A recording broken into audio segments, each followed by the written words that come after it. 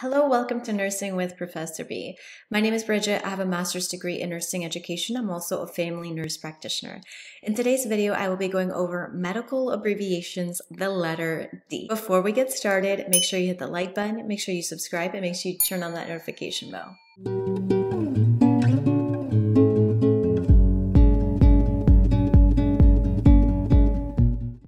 All right, medical abbreviations, the letter D. So D, like if you see QD, Q would be every, D would be day, so day. You'll see this a lot, abbreviated a lot. DAT is diet as tolerated. So for example, someone may have come out of a procedure and if the doctor writes DAT, then diet as tolerated.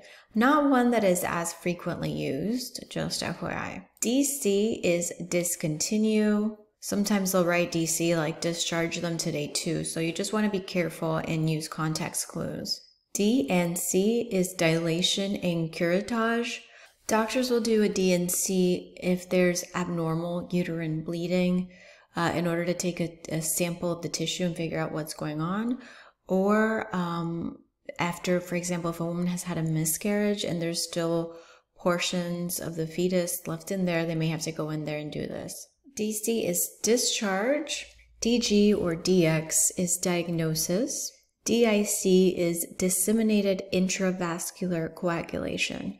And a lot of times this will happen. It's what ends up occurring is due to some kind of trauma or infection. The body at first hypercoagulates and then uses up all its clotting factors. And then it cannot clot. And then basically these individuals bleed out. DIF is differential blood count. DJD is degenerative joint disease.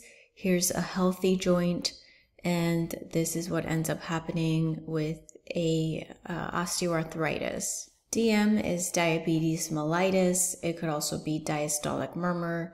I see it a lot for diabetes mellitus. DNR is a do not resuscitate.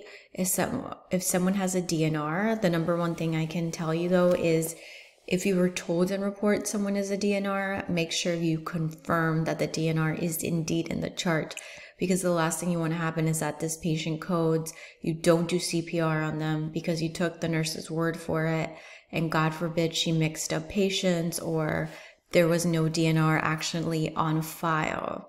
DOA is dead on arrival. DOB is date of birth. DOD is date of death. DOE is dyspneic on exertion, so having trouble catching your breath when exercising. DPT or DTaP. For DPT, we have diphtheria, pertussis, or tetanus. And then the DTaP is given for pediatric patients less than 7 years old, and it is diphtheria, the tetanus toxoids, and the acellular pertussis vaccine. DTR is deep tendon reflex. DU, duodenal ulcer. DVT, this is a big one, you should know this one, is deep vein thrombosis. And what occurs is that a clot basically starts to form. The danger is if the clot dislodges. DW, distilled water, and D5W is 5% dextrose in water. A lot of times on the unit, I encourage you to read your medication administration record, or MAR, because let's say you have a diabetic patient and they've been NPOs or without food or water for about, I believe the MAR will say if NPO for more than 4 hours or 3 hours, you're supposed to hang D5.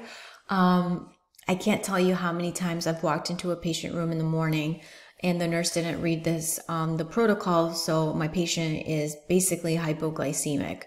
So please, if your patient is diabetic, do not make them go into some kind of diabetic coma because you didn't read the MAR correctly.